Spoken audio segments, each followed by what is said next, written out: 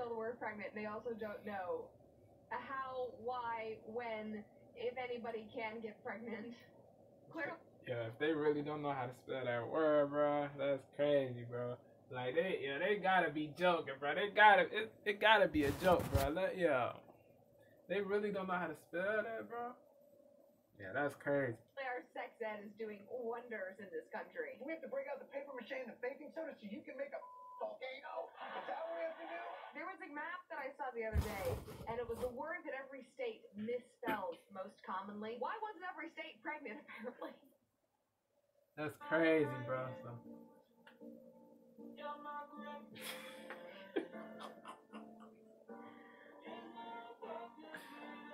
like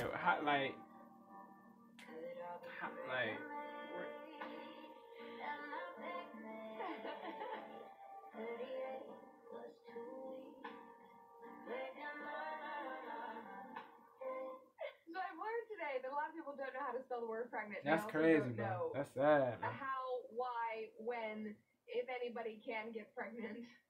Clearly our sex ed is doing wonders in this country. Yeah, it's crazy, bro. Yeah, if y'all like that joint, comment, share, sub, show love, tell a Devo sent y'all, man. Yeah, that's crazy, bro.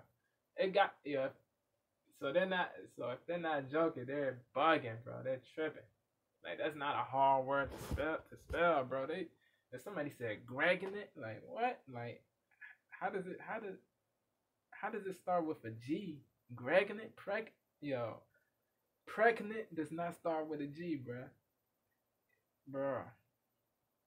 I don't know where they're getting, where that person got G from. Like, that's crazy, bro. I don't know, bro.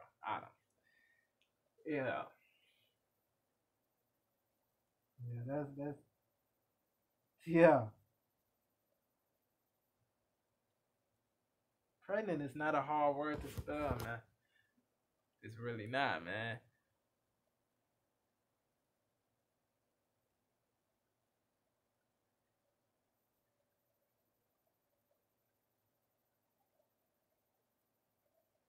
I ain't even gonna hold you. It would be understandable if it was